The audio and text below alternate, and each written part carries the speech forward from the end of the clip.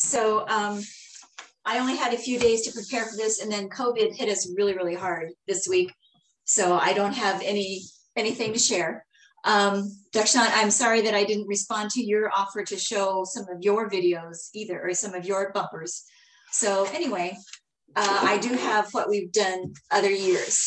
So here is a bumper with the Velcro along the top. And so I can bring it a little bit closer. It's standard bumper back, but the flap just goes up and down, and that makes it really easy for changing. But to make this, a little bit of trial and error was involved, and you would need a sewing machine, but the sewing is not difficult. You just need a lot of problem solving and geometry. Really, that's all it is.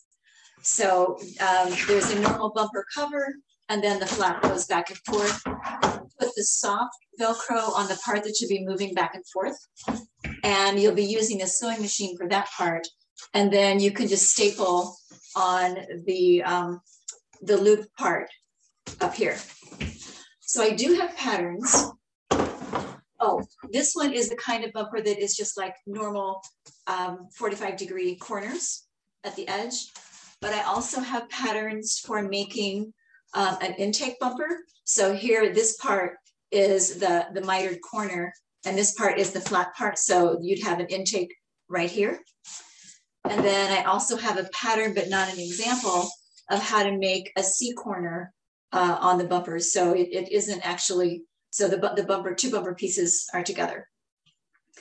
So to do this, you would take your bumper fabric, and you would have the red side and the blue side, and you put the outsides out. And then this is, you would start with a sewing machine. So you would take just measure off 5 inches here. So that the flat part is 5 inches long, and just sew straight down here. And I always just draw a line with the pencil. So you don't have to be able to sew straight on a sewing machine. You can follow that pencil line down there and sew it together.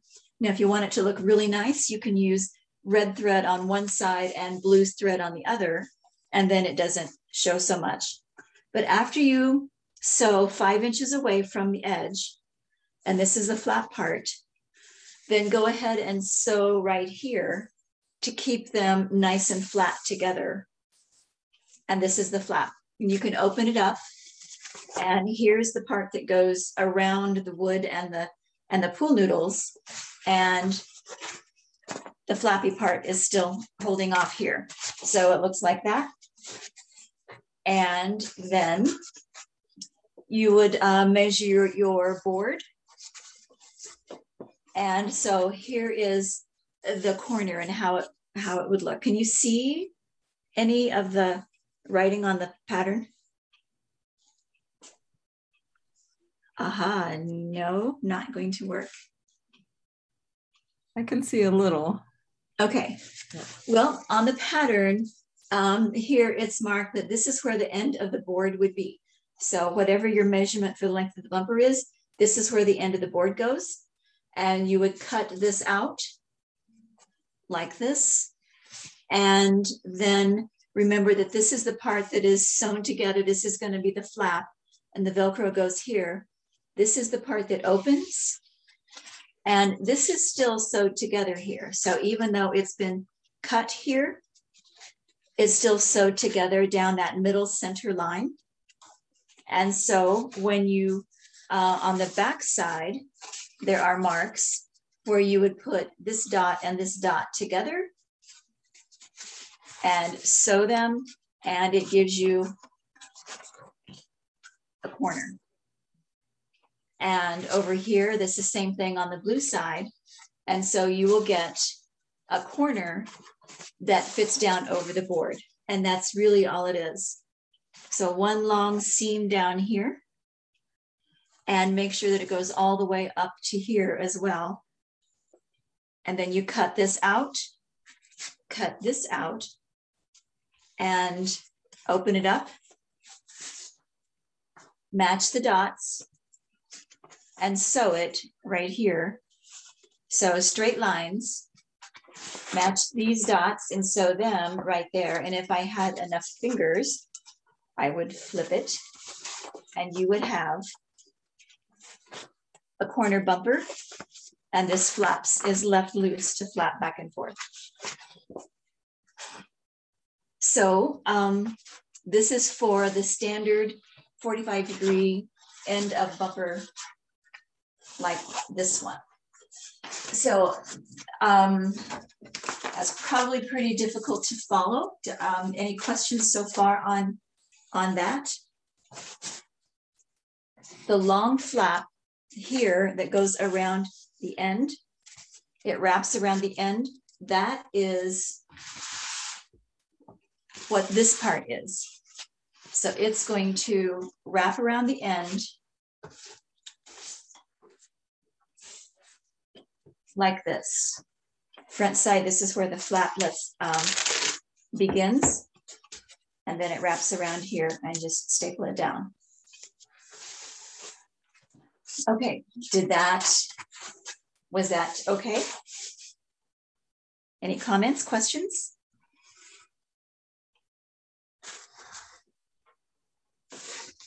Okay, let's look at the intake bumper. And here, this is a really short piece of bumper. The one corner is the 45-degree mitered corner, and it goes up and down, and this one was an older one and mistakes were made. So this goes up and down.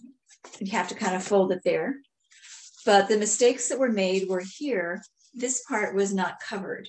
And so if it was a blue bumper, then you'd have that little bit of red showing. And so that's not acceptable. And when you have the red bumper, you have a little bit of blue showing. And so we, when we were at the tournament, we would just use red and blue tape to cover that for each match. But the pattern has been modified so that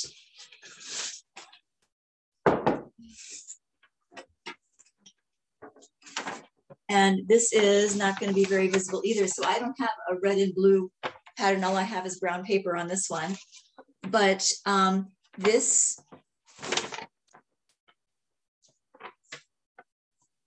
is the 5-inch long flap part. The Velcro goes right there. This little flap right here, this square, is what folds in to cover that part of the center of the intake. And this part would be a dart down here. So if you have somebody who knows how to sew, then they'll know what a dart is. But this one, center line of the bumper right here, this is where you would stitch down the middle. Here is the flap. This is extra paper, I should cut that off. But here's the sewing, center line, Velcro along the top of the flap. This is, for the intake side, this is the little flappy that covers the extra square on the inside. And then this will be folded up down here. And this is where you get the corner that folds around there. Okay, for the C bumpers, or the corner where you don't want them to be separated. So this is a pattern for that. Here is a mark for the end of the board right there. And Velcro goes along here. This is the flap part. And here's the part that opens to wrap around the bumper. And when you're ready to, you cut one of these for one bumper, and then another for the other goes the other direction. And then you'll open them up and sew them together. So you'd sew right along here to join them together, and then you'd have the flaps. These are left free to go up and down, but you'd sew them together right along here. Okay, so this is not a very good description, and if I had paper patterns, that would be a whole lot better. I've been thinking about how we could distribute paper patterns, and they're too big to print on an 8.5 by 11 sheet. So they do fit nicely onto a just a brown paper grocery bag. And I am willing to share these with anybody if they want them, but I'd have to figure out a way to copy them and send them out. So I don't have anything else to say. Are there questions? You make it seem so simple. Now, if you're a skilled, say, seamstress at this, how long would it take someone with average abilities, say, to whip this up? Okay, so I can sew pretty well, but the only sewing that you need to do here is a straight line, and that is not a difficult thing. But it still takes me hours and hours to make these bumpers, partly because I always want them to look perfect, but also because it is problem solving. And so the sewing part is not the hard part. It's the problem solving for making sure that it's going to fit. You know, I measure them at least like 10 times before I ever do any cutting. And so it's the problem solving. Yeah. And you were probably not content with the tape as a fix-all. You wanted to fix no, that. Definitely was not. But you know, the sewing is, you would need a sewing machine that has a really strong needle to it and can sew through. The most you would be sewing through at one time is 2 thicknesses of bumper fabric and then 2 soft Velcro sides, because on the flap you need to have Velcro on each side, and so it takes a lot of time. You would sew this together without Velcro, then put one piece of Velcro down, do a line, and then put the other piece of Velcro down and do a line, and then do the last line to put them all together. So sewing this length right here, probably 4 times before I'm finished with even this part. But again, it's all straight lines. And then on these edges, on this flap right here, it's the raw edge of the fabric, and it could unravel if you're not, if you don't have a zigzag machine. So I have a zigzag machine, and I just zigzag stitch over this, and it's not going to unravel. If you don't have zigzag machine, you could do some kind of like tacky fabric glue so that it doesn't unravel. And so, you know, stitching this part maybe 4 times, then you do the 1 stitch down the center here. That's where you start, the 1 big one down the middle.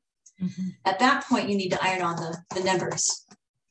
Or actually, after you cut the lengths and get the lengths cut, then you center and iron on the numbers.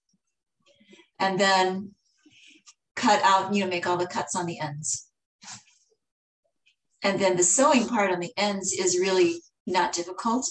I also, because I want them to look nice, then I always, when I wrap this around and you've got just the pool noodles in there, after I get them in there, I stuff them a little bit tighter with just plain foam like this, just little soft layers of foam, and stuff it down in there to make the corners nice and tight. And then I always try, at least I always hope to try, to let the kids, you know, staple it onto the bumper boards. And they usually do that, and then they will staple on the loop Velcro. And does that have to be positioned in such a way that, you know, another robot can't catch on anything pulling it down that would create a problem? Or is that Velcro, it looks like it's super strong Velcro, and it's regular normal Velcro that you would buy at a fabric store or that you buy on at Amazon, but it's 1 inch wide, or maybe it's 1 inch wide, and it's sewn very securely to the flap part, so that's not going to come off. Okay. And then after you get this all on and mounted correctly and stapled down, then you would have the the loop part of the Velcro is stapled down very carefully all the way along here to the wood. And so that does occasionally pull off, but then you just put, get another staple gun and attach it back. Okay. So it doesn't seem to pull off. And it's on the robot, it's going to be either underneath where it's going to be touching, or it's going to be, facing the field itself, or it's going to be on the top where a robot would normally not catch it. Right. And the corners are usually tight enough that they're not going to be caught either. So there's not much here to catch. It's only this much that is loose. And this part is just wrapped around fabric. There's nothing to catch there. This part could be caught, but that would be unusual. Right. Such clean lines there. That's beautiful.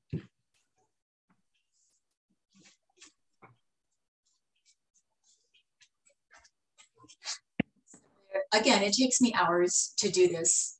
So maybe 3 evenings at least to put it together. And that would be, I go off in a separate room where from where the team is working, and I work on these. It helps to have really big tables so you can lay it all out, the whole length of the bumper fabric, so that you don't have to, and you can measure it all at once. Do you ever have students who take an interest in this process and sit with you and watch you? Or it's such a great skill. I think everybody needs to. Yeah. At least have a little bit of a.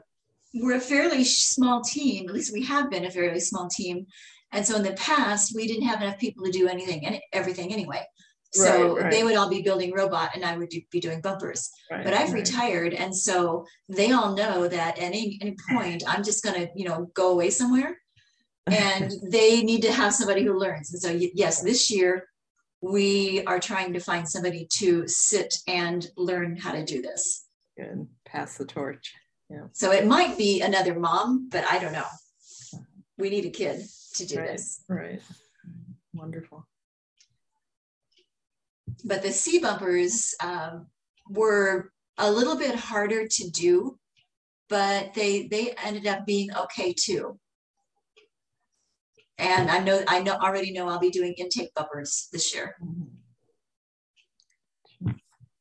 Any questions from anyone?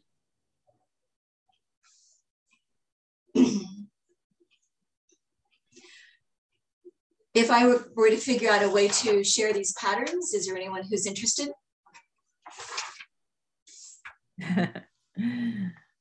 Lisa, yeah. Okay. Wonderful. And I know this is being recorded, so we'll share this with the broader community as well. Okay. A lot of times people aren't able to watch it, live and in person, but they will take advantage of the recording. So. Okay. Well, here is the team to get in contact with if you want to find me. So. Wonderful. I can share the patterns. Thank you so much. This was wonderful. Dikshant, do you have anything to add? Nope. Is it good if I go ahead and stop the recording? Is it fine? All right. I think so.